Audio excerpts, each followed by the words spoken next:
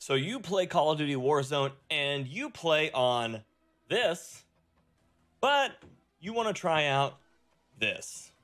Today, I've got a starter guide on learning controller. Let's get into it. Now, I know the Call of Duty menus are a little convoluted. There's a lot of things that you have to look at and a lot of things you have to change, but that's okay because I'm here to help.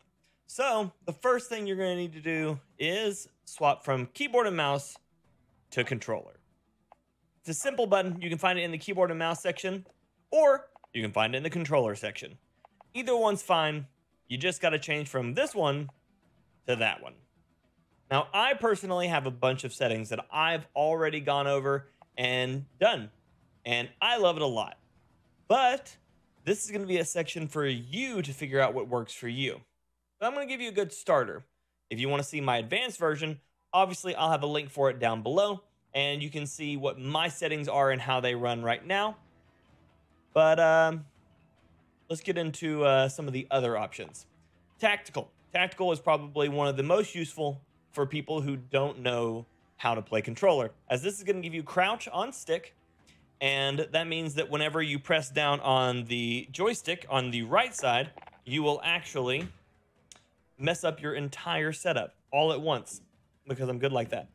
You will actually have the option to crouch when pressing down on the right stick, which means if you've ever been killed by a drop shotter, then that's what they were doing most likely.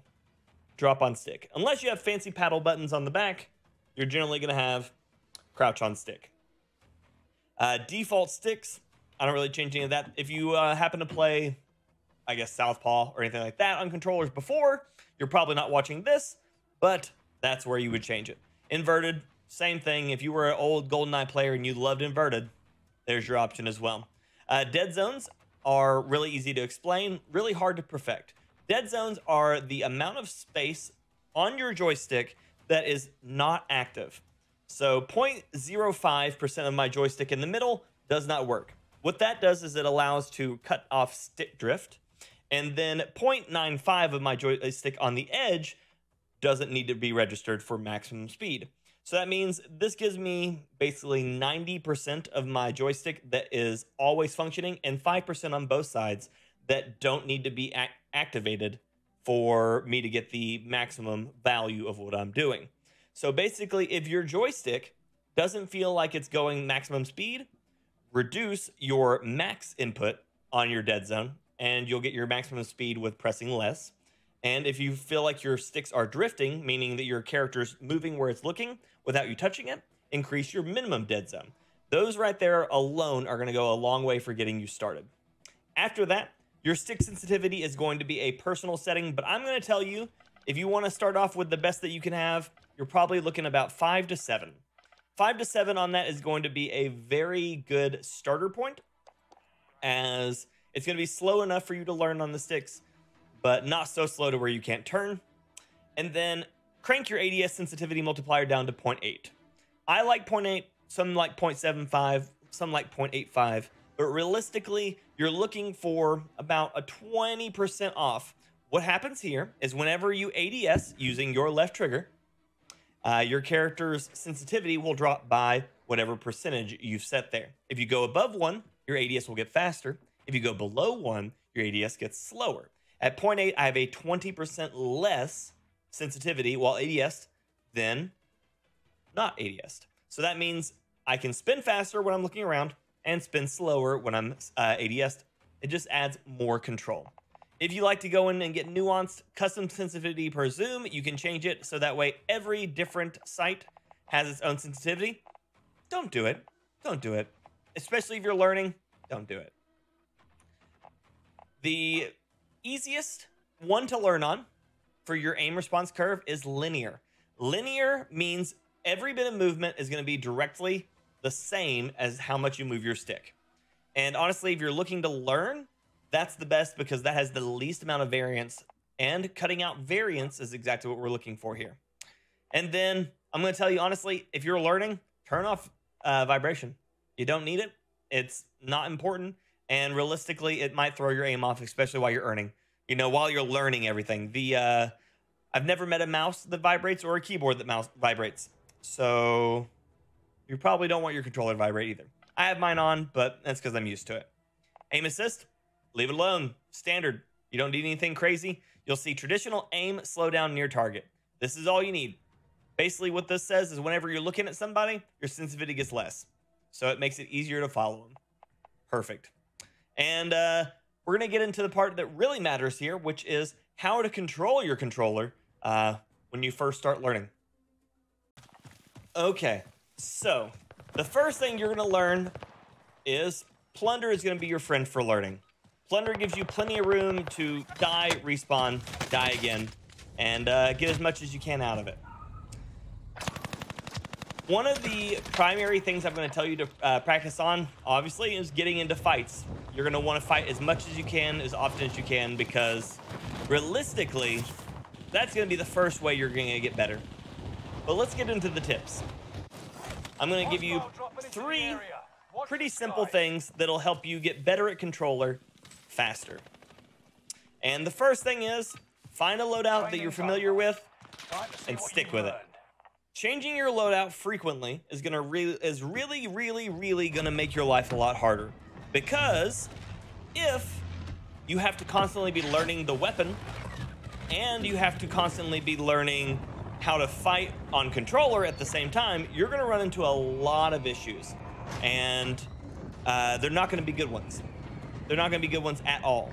So find yourself a loadout and stick with it. Whatever you want to be by the time you're done learning is what you should just go ahead and start with. So if you're going to try to be an aggressive player, start with aggressive guns. If you're going to be a more of a supportive player, something a little bit mid-range, start with mid-range guns. If your dream is to be the best controller sniper in the world, start with snipers.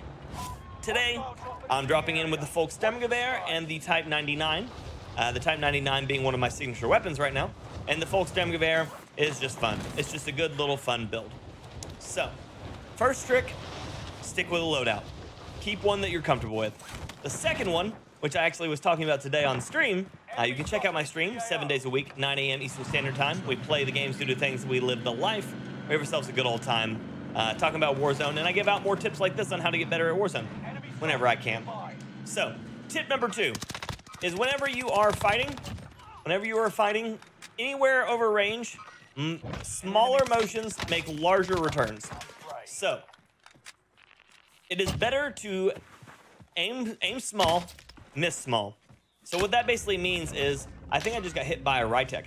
What that means is you want to, nope, I'll get hit with an incendiary Type 99. Cool. What that means is it's better to take your time and make small adjustments on your aim than it is to wildly flail around. It's one of the reasons why I recommend frequently lower sensitivities, especially to start. You can always turn your sensitivity up as you learn, but when you're learning, you need to be able to learn how to be on target and maintain that consistency on target, because consistency in the Warzone is going to get you more wins. So being able to make small motions and learning to train yourself to make those small motions are going to go a lot longer and a lot further and a lot more useful than it's going to be trying to learn how to do big sweeping motions all the time. Most of the fights in the game are going to be easy to win with by making just cut. So this guy just doesn't take damage. There we go. By making small, more comfortable motions. Even if you feel like you're moving a lot slower than you usually do, that's okay, because you're learning. And while learning, you need to make, obviously, smaller motions so that you can learn on your own speed. You will get faster. You will get faster. There's an old saying, I can't remember what branch it is, but there's an old saying, and it says, slow is steady, steady is fast. And that's really what you're going for here when you're making the conversion from controller from keyboard and mouse. And then the third, and probably the most often kind of messed up thing on learning controller compared to keyboard and mouse is on keyboard and mouse, unless you're left-handed, of course, you know, you might still use your right hand to aim on keyboard and mouse, even if you're left-handed. But the best thing I can tell you is when you are fighting close quarters, meaning you are fighting probably, well, there's a guy running in over there. I was going to actually shoot at him. But if you're fighting at about this distance from me to the door, this is aiming. You're aiming with your left stick. You are aiming with your left hand. And that is probably the oddest thing for most players who convert from keyboard and mouse to controller, is you are forced to learn to aim with your left hand if you want to succeed. Because aim assist, the way it works on controller, is based on your character's strafing. And if you are not moving and you're trying to aim all with your right stick, it's very small motions. And small motions are hard to control. Small motions are hard to control. Whereas the left stick is a sweeping motion. So learning to make a small motion on your right stick while strafing will save you so much fighting. You will miss significantly less. So I'm going to show you right here. So this is just me strafing and just barely holding my stick in the direction that I want the player to be moving. So right now I am ADSing, and then I'm pressing right on the joystick and left on my right joystick. And that just gives me that smooth transition right there to be able to hold on to the person. And you only need a slight motion. You only need slight motions. But that left and right strafing makes you harder to hit, and it also makes your character easier to control. And it's really weird because, and the reason why this works like that is because a strafe motion on this game at max left or right is consistent. And it comes back to what I was saying before, consistency is key. So by making a consistent left or right motion while aiming, you make yourself harder to hit also, but it also increases your accuracy because you have to make less sharp movements with your right stick. And on controller, if you've played controller barely any, you know how hard it is to kind of control recoil on your right stick while trying to move on your left stick, while trying to change where you're going. There's a lot of things, a lot of small adjustments that you're having to make at one time. And so by learning to control your recoil with your left stick by moving like that, you will have so much more fun learning controller. Now, those are some of my simple tips. I would love to know what are some simple tips that you learned when you first started playing controller, or when you swapped over to controller from keyboard and mouse, that really made the difference for you. I have really been enjoying my transition over to controller over the last few months, because I find that it gives me a new challenge. So if you're up for a new challenge too, if you're coming over from controller, or coming over to controller from keyboard and mouse, good luck to you. I believe in you. You've got this. But thank you all so much for checking out the video. Like I said, leave some of your favorite tips down below. Maybe you'll help somebody find the missing piece that they didn't know that they were looking for. But thank you all so much. You'll have yourselves a wonderful, wonderful evening. I will see you soon. Until next time, ladies and gentlemen, and everyone else, peace.